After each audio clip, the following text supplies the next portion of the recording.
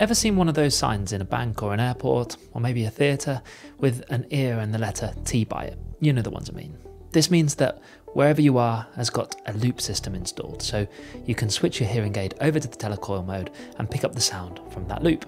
It's a really useful technology for people with hearing loss. Well, I say it's really useful, but the sound is often quite poor quality, systems tend to be poorly maintained, and they aren't always working.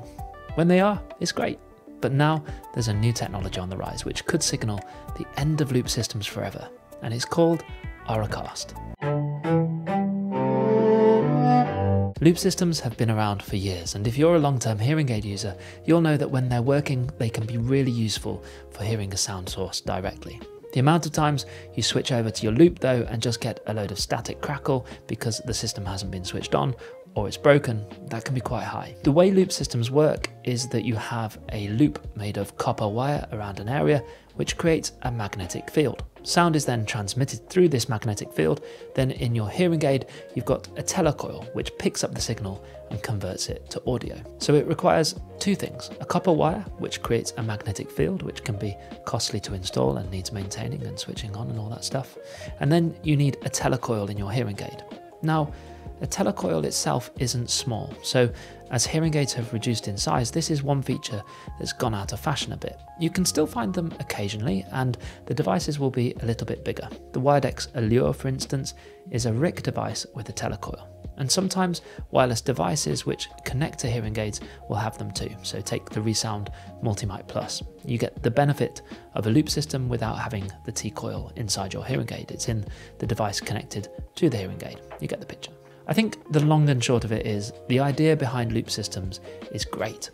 Audio source direct to the listener. But the shortcomings are that it just isn't simple or good enough quality in day-to-day life to get it working efficiently, to the extent that many people or places just don't bother with them. Enter Auracast. Auracast, put really simply, is the modern version of the same premise loop systems were built on. You get the sound from the source directly to the listener. But instead of a copper wire and a telecoil inside your hearing aid, it uses Bluetooth LE audio. LE audio is the very latest version of Bluetooth that's been designed exactly for this sort of thing. Better efficiency, lower delay, and crucially, it supports broadcast. A venue can broadcast an audio stream and people in range can join with compatible devices. Hearing aids, earbuds, headphones. This is really exciting. Why? Well, imagine you're in a theatre. You can try just listening normally, which would be fine if you're sitting close and the person next to you isn't munching a bag of crisps. But if you've got hearing loss, or you're too far back so you can't see lips move, or maybe there are just terrible acoustics, it's really tricky. You can switch to the loop on your hearing aids if the theatre has one, if it's been maintained, if it's been switched on, and if you've got a telecoil. Or you can sometimes borrow a venue receiver, which is never quite as hygienic as you'd like, and it often comes with its own learning curve. Again, the quality with these is variable, but often pretty poor. With Auracast, the idea is dead simple. The theatre broadcasts its audio.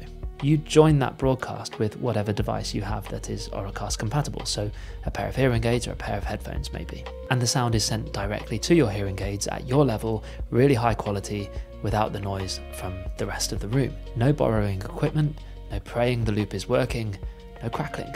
And it gets better, because Auracast can carry more than one stream at a time, so a venue could broadcast the main audio, plus an audio description track, plus a translation track, all in parallel. You just pick the stream that you want. It's a very sensible way to do accessibility because it's built into the system rather than bolted on as a bit of an afterthought. I can see this working in lots of different ways, like at a gym there might be 5 or 6 televisions all playing different programs, and you could just choose the audio from whichever TV you want to listen to. Or at an airport, you could select the broadcast that just gives you the information about your airline. There are endless possibilities really. Now, before we all declare loop systems extinct, we just need to pause for 1 second. Because Auracast is rolling out, it's not everywhere yet. It's very early days. It's showing up in pockets. A few train stations, a few theatres, a few conference centres. And loops are not going to vanish overnight, partly because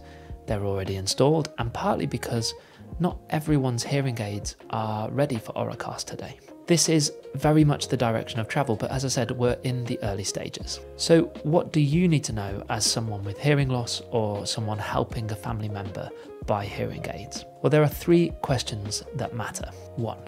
Will my hearing aids be able to join Auracast broadcasts? 2. Will my phone help me join them easily? And 3. What should I buy now so I'm not stuck later? Let's tackle these one by one. First, the hearing aids. You will start seeing 2 phrases being used: Auracast-enabled and Auracast-ready. Enabled means it works now, in the real world, today, assuming that the venue is broadcasting and your phone supports joining. An example of hearing aids which are Auracast-enabled are the ReSound Vivias. Auracast works already on them.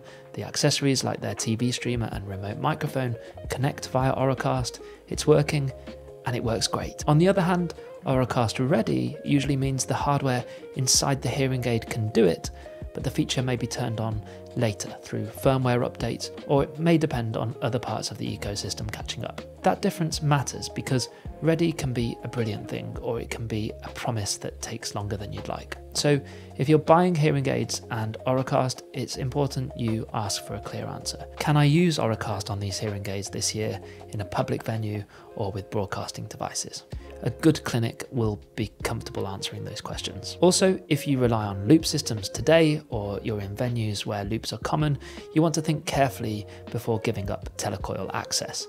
Some hearing aids still include a Telecoil, some don't, and as I mentioned, if yours don't, you can sometimes still use a separate receiver or accessory to access loop systems where needed. But don't assume Auracast will be available everywhere you go next month, and don't assume you'll never need a loop again. In the transition period, having both options is often the most practical approach. Now secondly, the phone. Auracast needs a controller device to help you find and select the broadcast. That device is usually your smartphone. So your hearing aids are doing the listening, but your phone is doing the choosing. Think of it like joining a Wi-Fi network. You don't pair with the router in the old-fashioned sense, you select the network you want to join.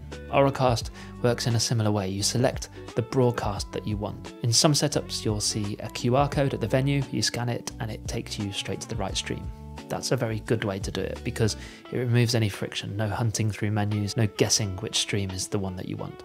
So just be mindful that if you're wanting to make use of Auracast, you're going to have to be comfortable using your phone alongside your hearing aids. Third, what to buy. Let's do this pragmatically because there's a lot of noise online. Here's the buying logic I would use. Buy hearing aids that solve your hearing problem first. If you're struggling in background noise, if speech is unclear, if family conversations are turning into a bit of a guessing game, the priority is a proper hearing assessment, a proper fitting, and proper follow-ups and aftercare. Auracast will not rescue a poor fitting. It will not replace good verification, so get the fundamentals right. Then, if you're buying new hearing aids now, choose a platform that supports Bluetooth LE audio and has a clear Auracast pathway. Ask specifically, is Auracast supported now or is it coming later? How will it be embedded?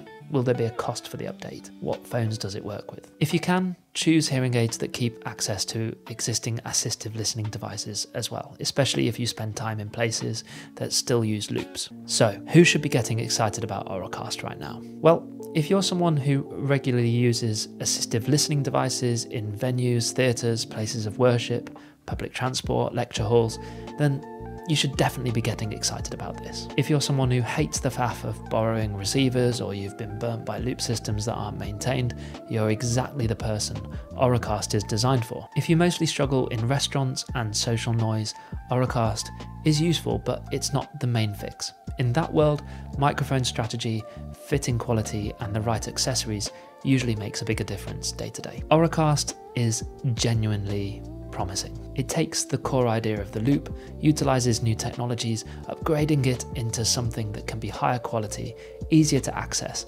and simpler for venues to install and manage. But as with any new tech, the value is in how it behaves on a Friday night at the theatre, not in a press release. So be keeping your eyes peeled on its development. We're seeing it being integrated into things more and more. TVs have started coming with it. Every day I hear of another venue that's getting it installed, and before you know it, it will snowball and be a really huge advantage, especially to people with hearing loss.